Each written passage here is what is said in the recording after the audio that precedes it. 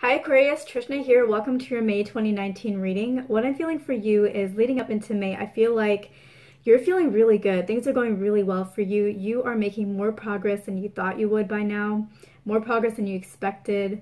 Things are starting to become clearer. You have some ideas. You know what direction you're going in, and it's just really nice to have something start to make sense and start to find some clarity. So that's really exciting. You put in the work, pat yourself on the back.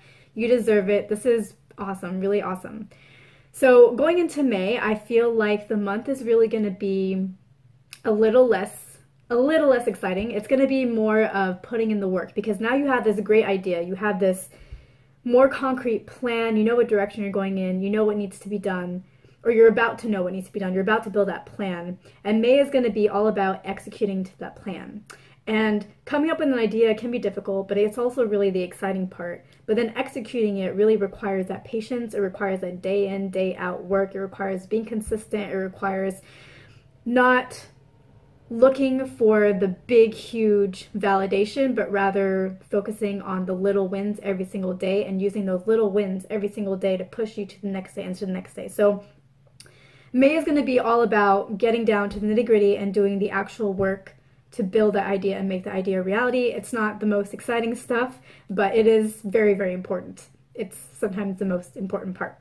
So that's what May is going to really be for you. The challenge that I feel for you for May is that, you know, things are going well. Things are going well. Things are going to be moving forward, even if slowly, you know, in May because you're plodding through and doing the actions, but they are moving forward, and you have tons of great ideas, and you're going to have even more great ideas in May. There are going to be lots of them.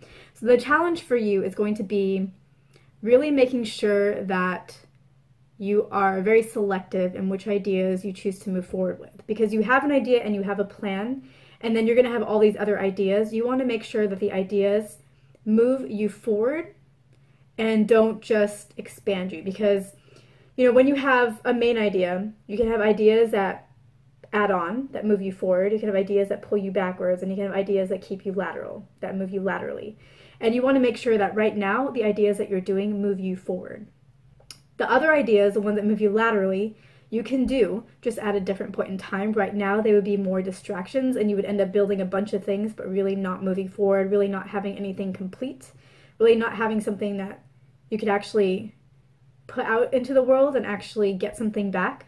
And then for the ideas that move you backwards, of course, you want to avoid those. I don't think you'll have very many of those. So really be very selective in terms of what ideas you decide to pursue. Keep track of all the ideas that you get, but really try to make sure that before you execute on an idea, you know, before you add on to your plan with something new, that it's actually adding on to your plan, not adding to your plan.